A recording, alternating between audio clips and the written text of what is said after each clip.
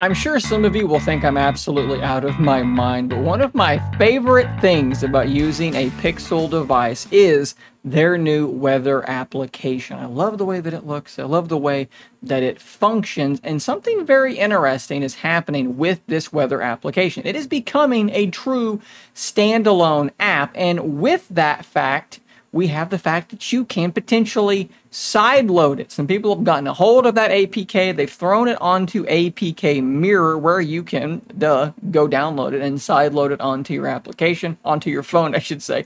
In this video, I'm going to show you it running on my OnePlus Open. We're going to talk about what it looks like right now, how it works, and some features that are rumored to be coming to it very, very soon. Probably arriving with the Pixel 9, but hopefully as that happens, we can keep grabbing it off the Pixel 9 and then sideload it onto our non-Pixel devices, as apparently that works. Now, there may be a future where some of these features only work on Pixels, and we're going to get into that here in just a little bit. But let's jump over to my OnePlus Open, and we're going to scroll down and open up the brand new, I have two weather applications. Which one is which? I believe the left one is the Pixel Weather. Yes, indeed it is. And we'll go back and we'll look at this front page because you can actually save multiple different locations. I am in the Fountain City area of Knoxville. Good luck finding me. There's still thousands and thousands of houses. You'll never track me down. That wasn't a challenge. Please don't try.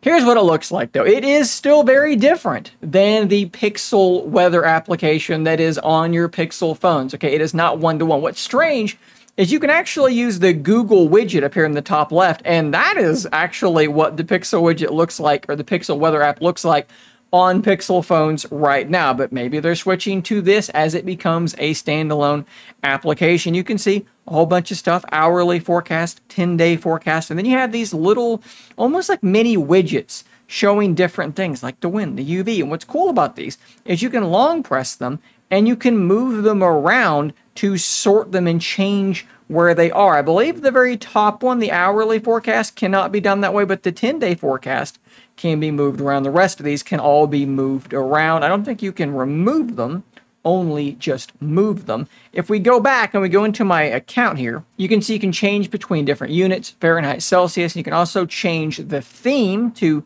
system default, where mine is, or light or dark mode, force, whatever you're looking at. And then under weather settings, you see here that we have the ability to have weather forecast notifications and notifications for precipitation. So whenever there's potentially rain or snow coming in soon, you can get a pop-up that tells you that's happening, as well as a forecast every evening for your current location. Now, I will admit that right now, this is pretty darn bare bones, but that is evidently going to be changing. We have Dylan here, EvoWiz, on Twitter, who seems to frequently have scoops on things like this. They said Pixel weather is nice, as it is, but wait until you hear about the upcoming AI weather summaries and the weather map 2.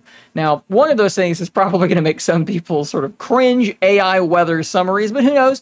Maybe that's going to be useful. And that's something that I wonder if, we continue to just sideload this application. Is that something that's going to work on every phone, or on some devices? Are we going to run into trouble there? Is that something that might require Gemini Nano to be running on the device? Could it just use regular internet-connected Gemini? Maybe it won't matter what you're on. Like, you can actually sideload the AI wallpaper application on some devices, and if you can kind of find some workarounds, you can actually trick that thing into working. I've tried it on the OnePlus Open, and I can't actually get it to function. Apparently, I think on some Samsung devices, people had managed to get that working. So who knows exactly how that is going to go. As far as the radar thing, which I don't think a radar is a thing in this either, yeah, you absolutely do need to have a weather radar. Otherwise, you're going to be like me, and you're going to have your weather app, and then you're going to have like other weather apps for the radar that you're going to use to do things like that.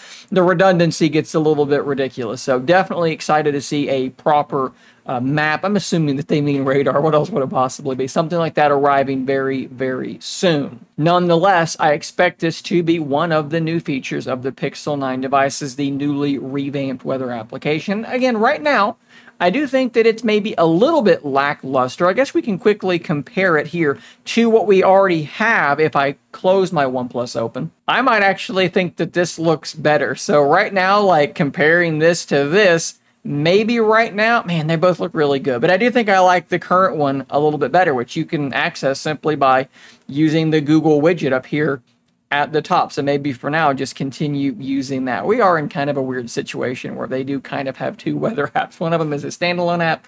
One of them is part of Google. They're developing one. Maybe they're developing both. I don't know what to make of it. They'll probably all be like rolled into one thing. Widgets are definitely going to be a thing. Right now with this APK, there are no widgets, and that is a big part of what I love about the Pixel version of this weather application that's already there. The widgets look really, really good. So hopefully we'll get that rolling out very soon as well. At any rate, though, exciting times for weather applications. I know I'm probably the only one that cares about this, but if you've wondered, how can I get the Pixel weather app on my phone? You have two ways, because there are kind of two apps, and you can do them both right now, and maybe cool things are coming later on over the next maybe couple of weeks or sooner, as the Pixel 9 does launch on August the 13th. Guys, thanks for watching. Subscribe for more content just like this, and until next time, stay nerdy, my friends.